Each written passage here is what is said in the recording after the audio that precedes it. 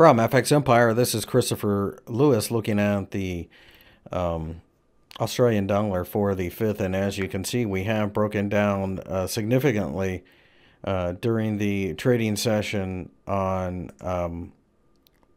Friday, mainly in reaction to the jobs number. Slicing through 0.8 was a big deal. 0.7950-ish area is supportive, so we're going to wait to see what happens. Going to have to look probably to a daily chart to make that decision. Breakdown below 0.79 would be very negative for this market and send it much lower. A break back above 0.8, though, would be a buying opportunity up to the highs yet again.